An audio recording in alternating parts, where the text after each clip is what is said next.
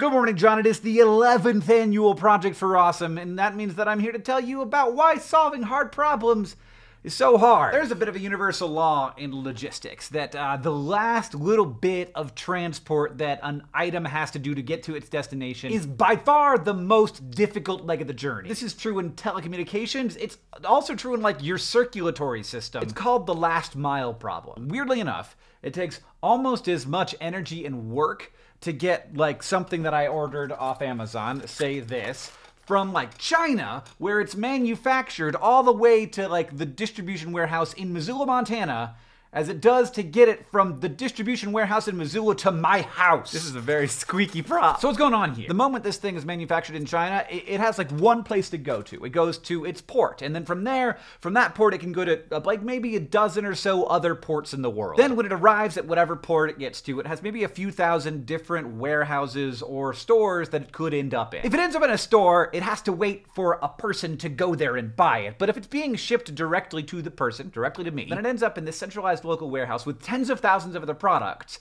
And those tens of thousands of products have to go to potentially hundreds of thousands of different individual places. For 99% of this thing's travels, it could have gone to like one of a few thousand different places. And that last 1%, it's gonna go to one of literally hundreds of millions of places. The last mile problem is kind of why oftentimes when we have really big ideas about how to fix things, those ideas don't work. Because when you get to the last mile, your one overarching solution to all problems becomes tens of thousands or hundreds of thousands of different solutions that are all hard to work out. And that's all work, like hard work. And when it comes to delivering healthcare or water or food in parts of the world where those things aren't available, it used to be work that just didn't get done. But now people are doing it. Organizations like Save the Children and Last Mile Health. And they solve the last mile problem for healthcare the only way you can solve it: with problem solvers. They work with and train and employ people from those communities to become community healthcare workers. Those people then help to grow the economy, to educate other people, and to keep their communities, and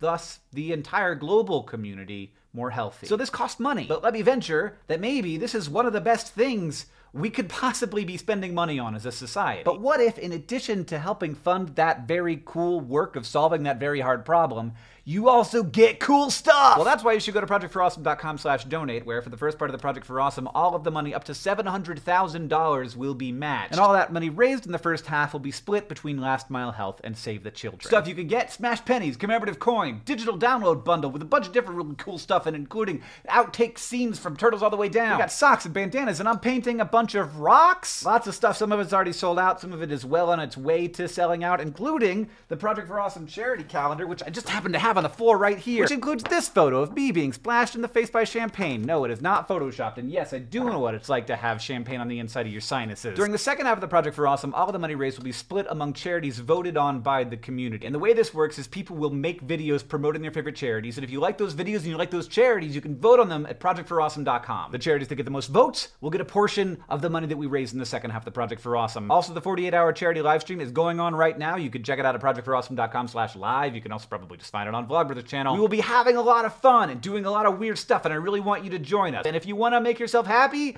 both with cool things that you can have access to or have shipped to your house, and with the knowledge that you are helping solve some of the hardest problems that humanity has left to solve, you can go to projectforawesome.com/donate. John, I will see you in the live stream.